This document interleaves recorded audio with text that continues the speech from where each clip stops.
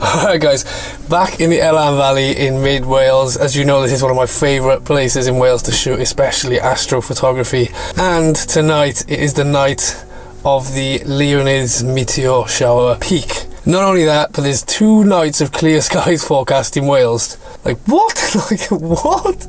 Wales never has clear skies forecast for any astronomical event, and to get 2 nights forecasted, I'm a little bit suspicious, not gonna lie. So I think I'm gonna take a hike up onto the hillside, and I'm gonna get a nice time lapse of the moon setting, and then as it gets dark, I'm gonna leave that time lapse going and hopefully get some meteors. At the same time, I'm going to try and get a nice shot of Orion. My A7S II has been astro modified, and so I should be able to pick up more detail and colour in hydrogen alpha emission nebula like Barnard's Loop, particularly in Orion. But yeah, back in Wales, got the van out. I'm in one of my favourite places. It's a bit of a classic vlog, isn't it? It's been a while.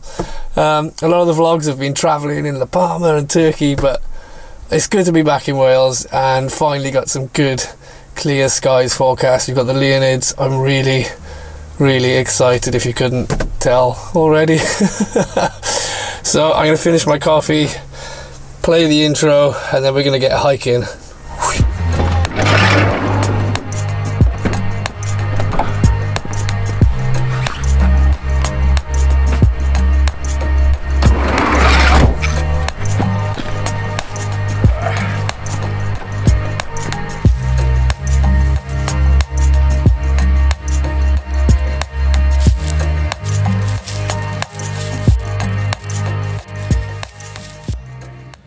Right, so I've made it up to the spot that I planned on shooting. Sadly, it's just not working out. The view that I wanted down the valley. Allow me to save your eardrums, because as you can tell, audio was absolutely ruined by the wind.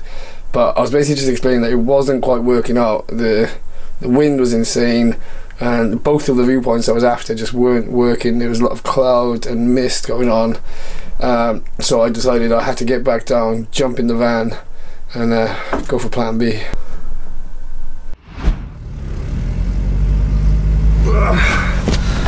Good morning. Yeah, you're probably wondering why it's morning. And after I hiked back down from the failed spot, I basically drove around the valley for about half an hour just to kind of get an idea of how the weather was working. But anywhere inside the valley was just not possible. There was just clouds forming above the reservoirs. The wind was really driving all the moisture around and causing clouds. So I had to go up to the top dam, the very northernmost dam, which is a bit more open and out of the sort of valleys. It was quite busy there, and I didn't do much vlogging. I didn't do any vlogging because I had both cameras like working hard, doing time lapses and taking photos. And yeah, a lot of those time lapses got ruined. Some by lights of cars and other people with bright torches, some through my fault. I've got this new slider I've been trying out, the Rhino ROV Traveller Pro, and it's got a really bright blue light on it. So I've got one time lapse which has just got that bright blue light in the foreground. But yeah, haven't really checked the images. I think I've got a few meteors, but yeah, we literally went until sunrise. It was me and Matt Price who was left, who was featured on Wittens before. So it was cool to hook up with him, and we ended the night up on the hills watching Venus rise just next to Spicker. And oh my god, Venus is so bright right now. It was amazing. It was such a beautiful sight, and it was a really nice way to end the night. So I'm gonna finish my coffee, probably make a bacon sandwich, and then let's get planning.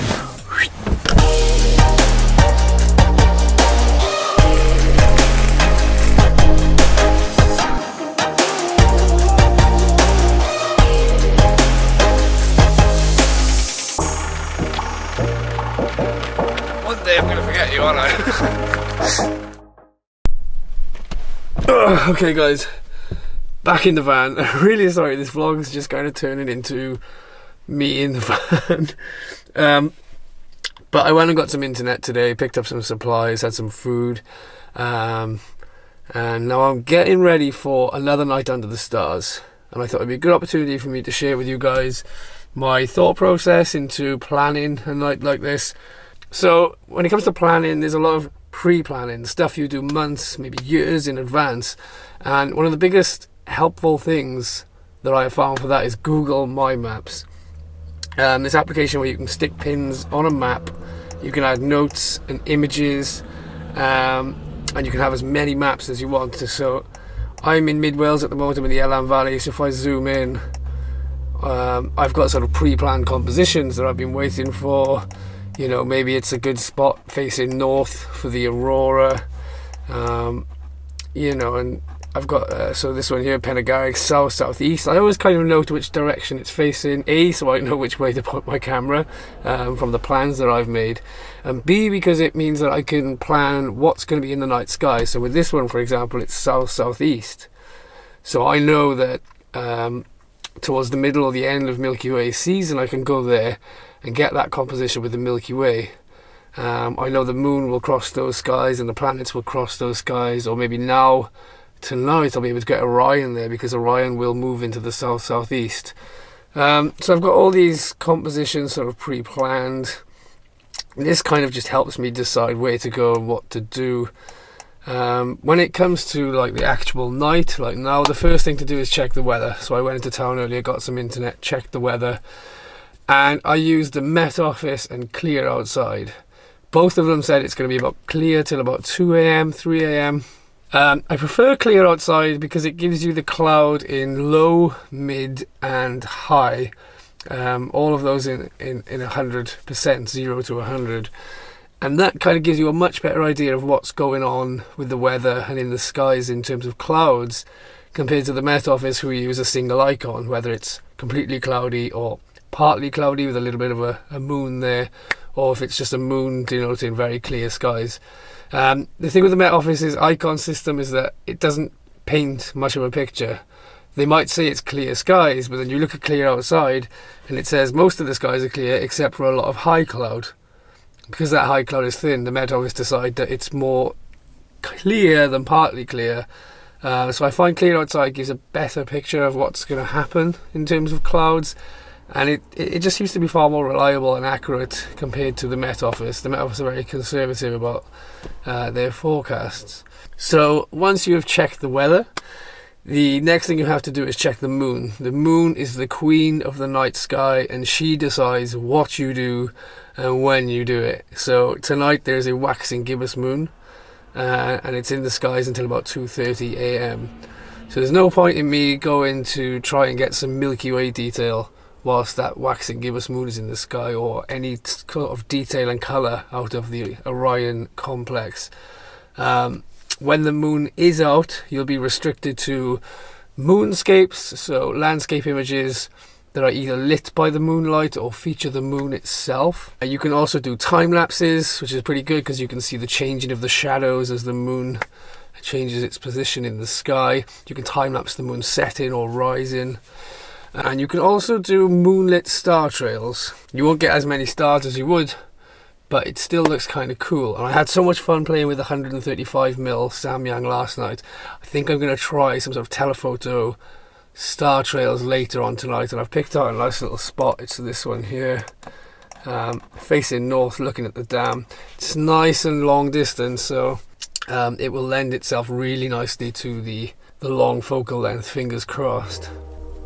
But yeah, there's a lot of apps which can help you with your planning. I'll be making a video very soon. I've scripted it, I've written it out, about all the best apps for astrophotography. So make sure to hit subscribe if you don't want to miss out on that video. But I'm going to take you guys outside.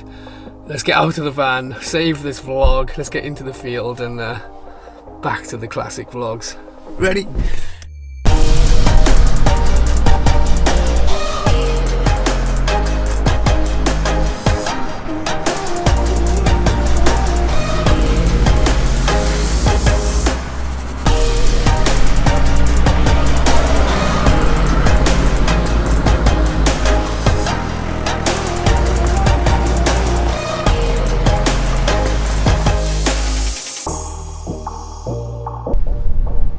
drove over that bridge 4 times for that sequence.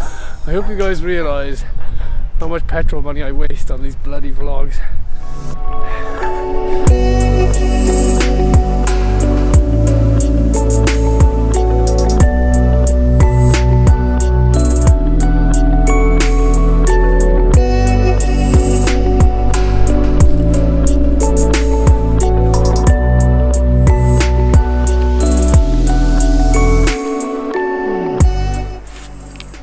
Okay, so I'm in pretty much the position I wanted to be in. The hike was a lot longer and steeper than I remember it being, but the dam is really far away, and even at 135mm it's coming out so small in the frame. There's a nice lead in line with the roads, a few sheep in the foreground, there's a really annoying house in the distance with their lights on, but it's just such a small feature within the foreground. It doesn't stand out. I really wanted the dam and the overflowing down to be quite prominent.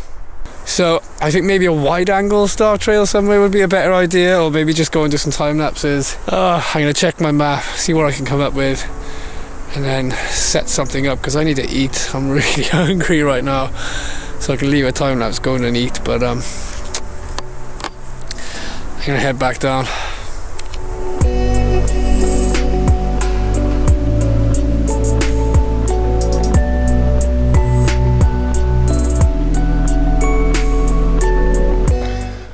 Alright, so I'm just setting up my star trails. Oh, there's an echo here, can you hear that? Echo! Woo! Anyway, just setting up my star trails. Nice simple composition, no hiking involved. I've gone for the wide angle, using the 16-35 G Master Sony lens, shooting at f3.5 for a bit of extra sharpness compared to 2.8. Let's get cracking with that. I might as well show you the star trails.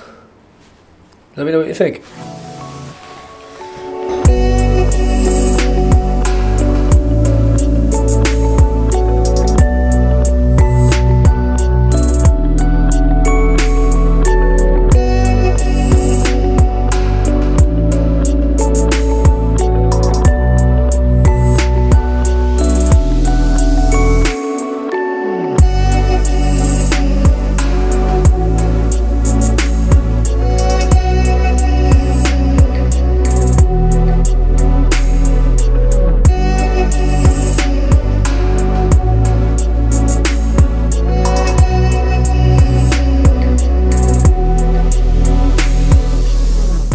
Alright guys, so as you can see the moon, well hopefully you can see behind me, the moon is setting. It's about 2:30 AM and pretty much exactly as clear outside, and the Met Office predicted. It's clouded over quite heavily. I tried to drive around, see if I could get away from it, but the entire sky is just foaming with cloud. So I'm not gonna get one more roll of the dice. That's the end of the Leonids meteor shower for me for this year. Definitely got a few yesterday, so I'll show you that image in a bit.